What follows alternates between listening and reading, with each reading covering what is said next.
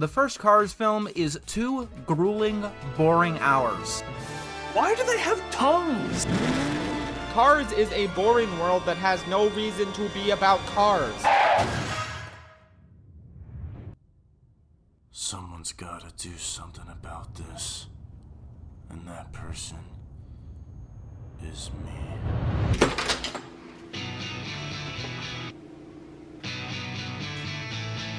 No shoes in the apartment. You sure about that? I'm American made, but like Chevrolet. Guys, it's time to defend Cars. Let's get started. You see, there's been this recent uprising against Cars. What started it was the conversation about the implications of the car's anatomy. As you can see, they are cars, but they have eyes and tongues, so everyone automatically compares them to humans. And that's where everyone goes wrong. You see, you have to look at Cars as its own universe. You can't compare it to our human universe. Look at Sally's behind. That isn't a tramp stamp, that's a bumper sticker. But there was something strange in the Cars universe that I've never noticed before. In Cars 1, there are planes in this movie as well, and if there's planes, then why are there baby flying cars in this scene? Wouldn't it make more sense to have mini planes flying around rather than these mini flying cars? Is this a different race of cars with wings? Does this imply that cars grow out of their wings? These are the questions that are valid, not did cars genocide humans and take over Earth. So let's disregard the whole Cars anatomy thing. People still think that Cars doesn't hold up with the other legendary Pixar movies. I'm here to prove you wrong. You see, there's 2 main things that make Pixar movies so legendary: a creative story and humor. And the fact that Cars isn't seen in a higher regard, you know, compared to Ratatouille or Incredibles is honestly a sin, because the best joke that Pixar has made is in Cars. They say it was amazing. He won 3 piston cups. He did what in his cup? Yeah, that's funny. You also have the restroom bit where the girl's line is a lot longer. This movie delivers on humor. I do not care what you say. And it also delivers on emotions. We learn right off the bat that Lightning has a big ego. From the second that he exits Mac's booty hole, we see his confidence. By the way, No Ordinary Commentary pointed out the funniest thing about this intro.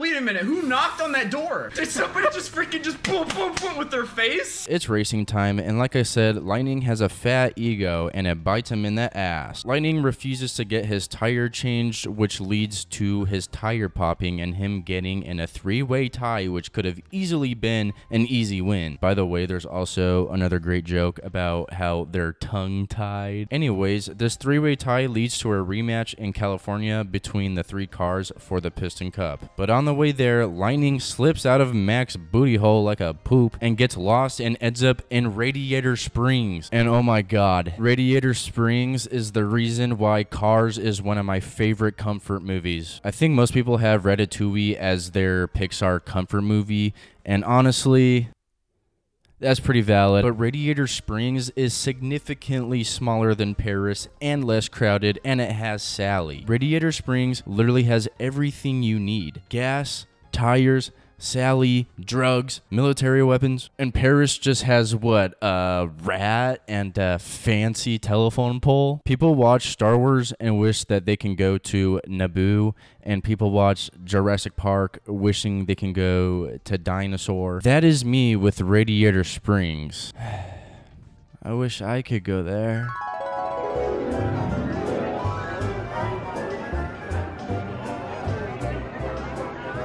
That's where he said it.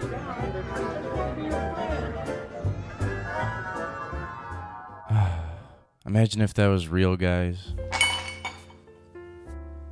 Let me tell you how cool Doc Hudson is as a character. So after Lightning accidentally ruins Radiator Springs and its road, he gets arrested and gets thrown into court the next day. Then Doc enters the court as the judge. He immediately says, "Get him out, I know his type. Race car." But Sally is like, "No, he needs to fix the road at least. Look at the road." Doc says, "Fine, we'll let him do the road, but he needs to get out of here." And from this scene, you can kind of tell something's going on. Why does Doc want him out so quick? What's he hiding?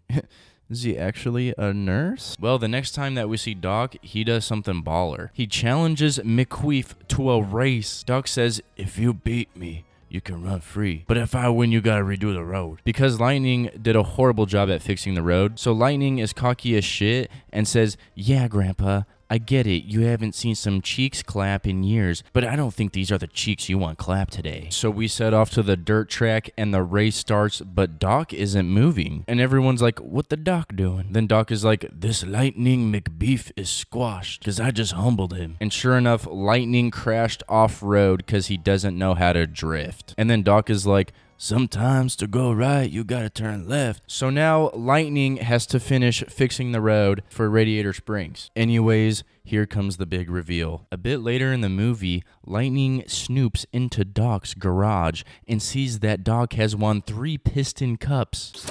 He did what in his cup? It turns out Doc was a race car legend, aka the fabulous Hudson Hornet. While Lightning is snooping around, Doc pulls up and catches Lightning in his garage and is like, get out, bitch. Then Lightning is like, you were the baby. Let's go. Then we get a surprisingly well-written scene. So Lightning is like, Doc, you have 3 piston cups. Then Doc is like, He did what? sorry. Doc says that his piston cups at the end of the day are just empty cups. And Lightning's face is like, huh? Then Lightning is like, why did you quit, you nerd? Then Doc is like, I didn't quit. After my accident, I recovered just fine. They quit on me. And then Doc reveals that he stayed in Radiator Springs because these are good people who care about each other and he should try caring for others sometime. But then Lightning claps back and says, I'm selfish? The people here don't even know who you really are. Boom.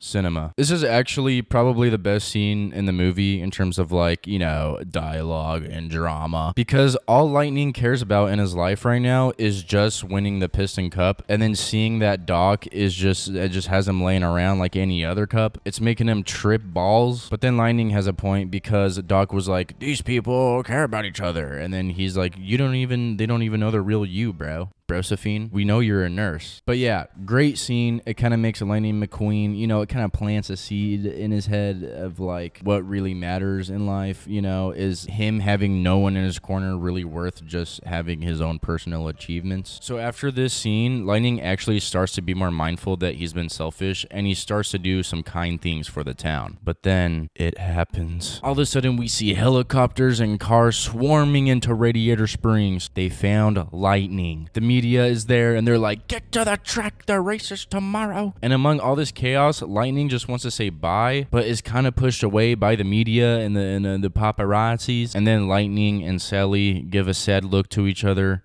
and Lightning McLeaves. Want a break from the... Before we continue, I need to talk about Mater real quick. I was shocked on how well his character held up. I kind of expected rewatching this, Mater was just going to be a goofball the whole time. But the dude has some very wholesome scenes. For example, after Lightning and Mater tip the tractors over, they have a quick conversation and Mater drops this line on Lightning. I knowed I made a good choice. In what? My best friend. Also, Mater makes a quick remark to Lightning that he wants to ride a helicopter, and that's like one of his dreams. And Lightning is like, yeah, sure, buddy, I can work something out. Anyways, back to the present time, Lightning gets inside Mac and leaves to the track for the race tomorrow. But we cut to the gang, and the gang is sad that he's leaving, and then Mater drops this. I didn't get to say goodbye to him.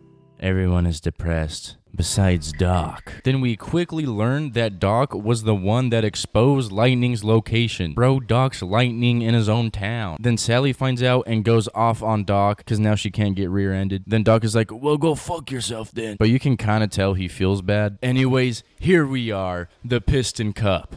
Lightning is hyping himself up like he usually does, but this time he's also daydreaming about Radiator Springs. By the way, earlier in the movie, Lightning made his team quit because he was being like a selfish prick. And also the two other racers are Strip, aka the King, who's actually a really cool character. Like, he gave Lightning McQueen some pretty good advice earlier in the movie. He's just a chill dude. But on the other hand, the chick guy, the green car mustache guy, he's not a cool guy. Anyways, let's get to what we've been building up to. the Piston Cup. The race begins to an awful start because Lightning spins out from daydreaming of Sally's muffler. But wait, who's that on the comms? It's Doc, and he's wearing the Hornet paint. This is such a satisfying character moment because this shows that Doc, you know, became self-aware that he was being a stubborn little bitch. But also, the crowd recognizes him, and then the crowd gives him a standing ovation, goes insane. They all raise their suspensions and honk. I know I'm not supposed to compare this to the human world, but this is like when Brendan Fraser came back and everyone was like, "Wee!" And on top of that, the gang is there, and Mater finally gets to say goodbye.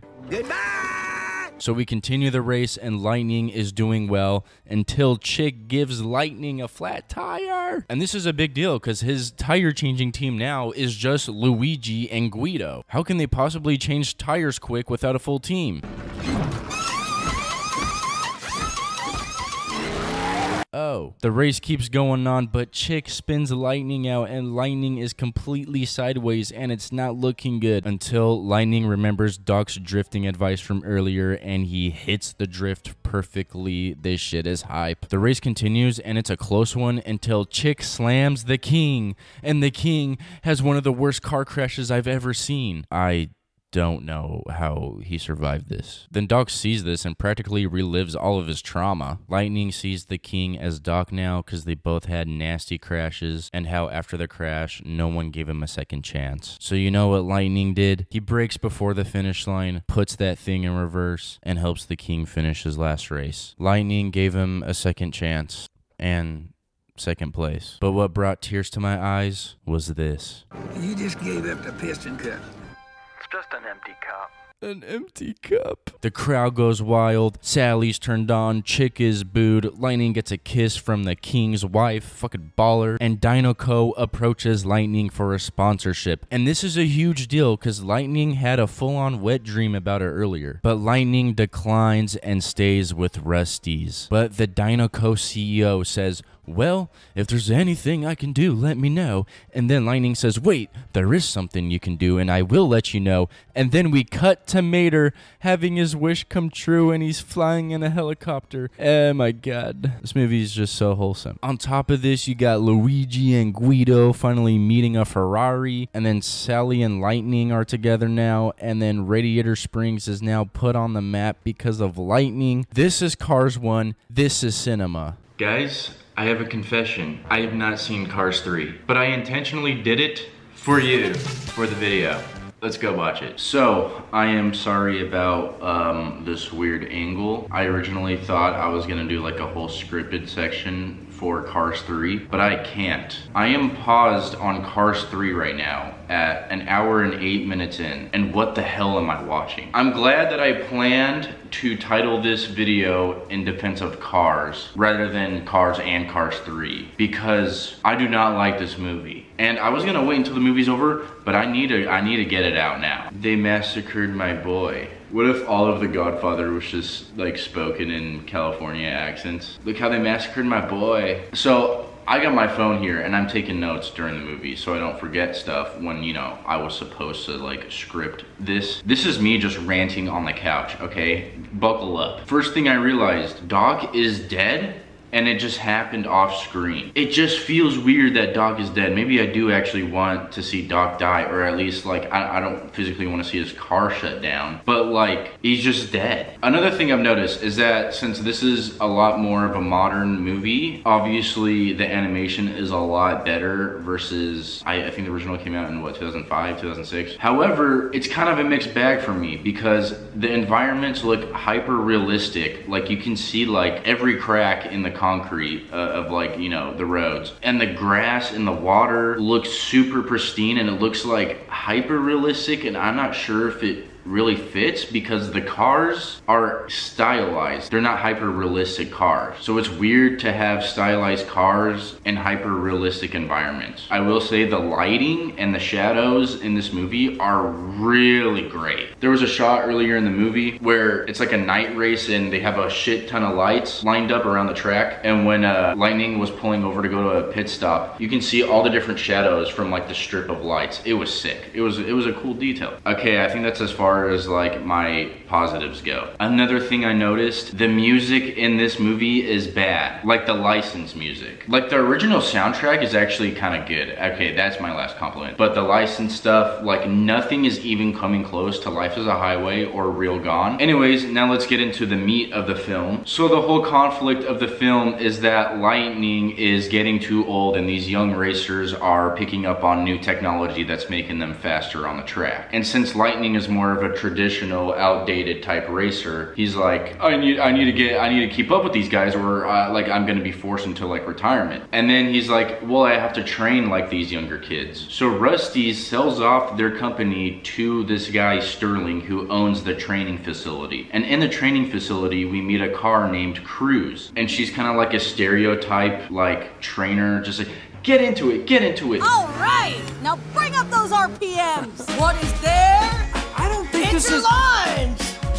And it's just like right off the bat, I kind of don't like her because like, shut up, you know? She's like overly animated, not like physically, but like just, she's overwritten as a trainer woman. That's right, get him, Mr. McQueen. And she's not like the worst character, but like, she's definitely not likable, which is awful because she has taken up like 60% of the runtime and they try to make you care about her and we just got this back and forth between her and Lightning that, oh, I wish I was, like, I actually wanted to be a racer growing up, but then like I gave up. It was just like the basic scene where the writers are like, oh yeah, I feel bad about this character, instead of it just like naturally progressing into like, oh yeah, I like this character. It's just so forced and just like, guys, do you care? Because I have a sad backstory. But like the backstory is just like out of nowhere kind of. And within the first 20 minutes of this, I was concerned about the humor.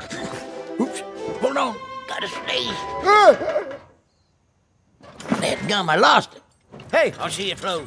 And remember how earlier in the video I was saying like, oh, Mater, I thought Mater was just gonna be a goofball, but he's actually pretty wholesome. He's got a good friend vibe to him. Well, in this movie, he is literally just a goofball. Here's the thing about Cars, right? This is the reason why I made this video, to defend like Cars, is like, yeah, I get it. The Cars universe is strange because of the implications. And I get that this story doesn't have to exist in a Cars world. Like, I get that. But the thing is, the first Cars movie had heart in it, okay? It had heart, and the characters seemed like down-to-earth people, and there was relatability in that. But now I'm like watching this movie, and I'm like, okay, like I feel like I'm in the boat of what people were saying about Cars 1. I'm still defending Cars 1 though. There's so much filler BS going on too. There's a random scene, it takes up like 10 minutes of the movie, where Lightning McQueen and Cruz accidentally get into this derby figure 8 like knockout competition, and then it's just not engaging at all. This movie just so far should have only been 30 minutes. There's like no sense of progression right now. We're still in the same spot as we were 30 minutes ago. Lightning still needs to train, and he hasn't. And there's so much of this movie that is like, oh, Doc was such a great mentor. Doc was so great. And then we get flashback scenes. It's like, oh, Lightning. It's like, that's not how Doc acted in the first movie. Give it too much throttle, you in the tulips. And there is a singing car. Am I the only one tripping out on this? What is this? And something I have just noticed. You know, I let it slide one time, but now I'm calling it out. Why is there so many dialogue scenes in the dark, like pitch black? It is really giving off that they either ran out of budget or just got lazy during making this movie and no one really cared. 8 minutes probably worth of movie in pitch black. All you can see is the car animated. Everything behind them is just blacked out. I don't know, man. There's 30 minutes left. This last 30 minutes better bang, because like, I'm not a fan of this movie. Honestly, right now, this movie is it's at a 3. Anyways, I'll see you in 30 minutes. I am speechless, guys. It's not even 30 minutes later. It's like 15. Remember the Cruz character that I told you about? Lightning McQueen just pulled over for a pit stop and said, No, not me. Her. What? Today's the day, Cruz. You're getting your shot. What? I started this race, and you're gonna finish it. the main character of this movie is Cruz, and they didn't do a good job at making her like super likable. This is so insane. I came here to see Lightning McQueen's final race, seeing what wholesome way he goes out. Like, even if he doesn't win, what's the message? Do you know how like when you pull over for a pit stop, it's usually for a quick gas fill up or a quick tire fill up? Ramon is there and she's getting a new paint job.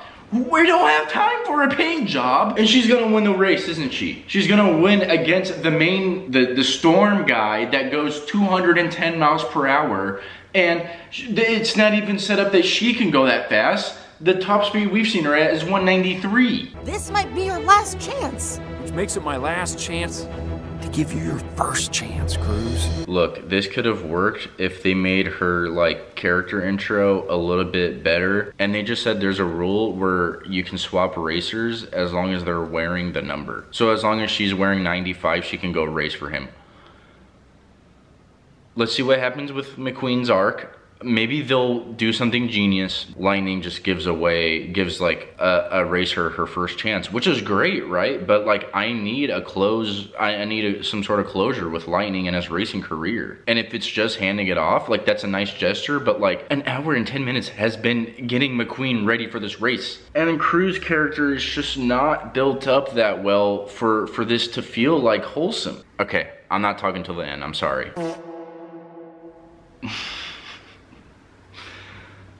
Oh man. So Cruz takes over Lightning McQueen. Lightning becomes the crew chief. So I guess the writers thought, he's just like Doc. Doc was his crew chief. If we make him the crew chief, he's like Doc. It's wholesome, right?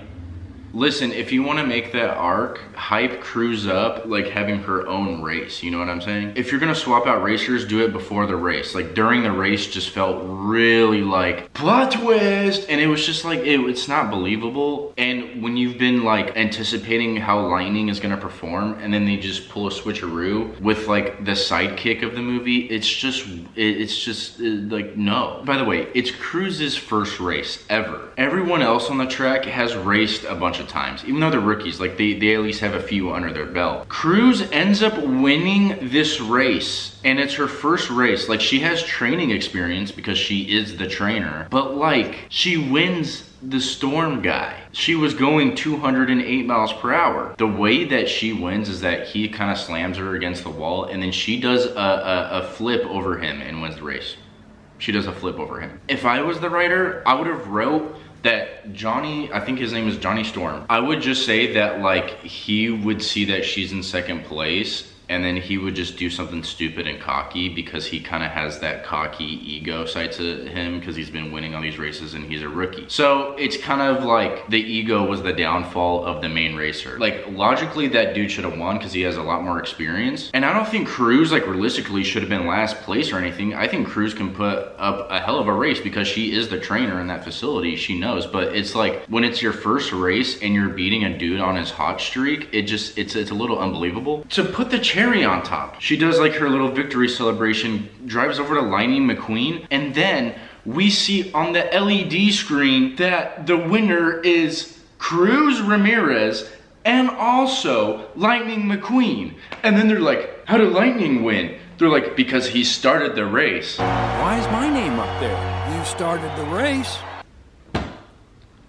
Bro, what? With this logic that you can swap racers and just you know, have the same number, literally every car should just gas themselves out for the first 200 laps and then swap it with a crewmate, and then they just go full sprinting the last 200 laps and they win every single time. Like there's a loophole in that. There's a plot hole. Swapping out racers in the middle of the race is stupid. I'm sorry, it is. On the bright side though, Lightning's racing days aren't over.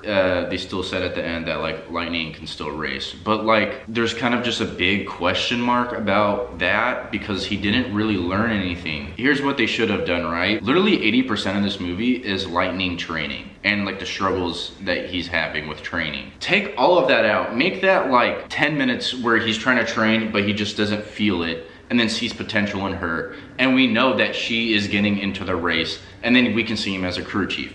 It just makes more sense, it's more believable. I still don't really like it, but like, it's better than this. And at the very end, they race at the classic, you know, dirt trail in Radiator Springs, and Lightning comes out wearing Doc's skin pretty much. So Lightning is blue with like the fabulous Lightning McQueen. It's like why is it so corny, bro? Like, I get like he likes him, but he's like wearing his skin, and then I think on the back of his car it said, "This one is for Doc."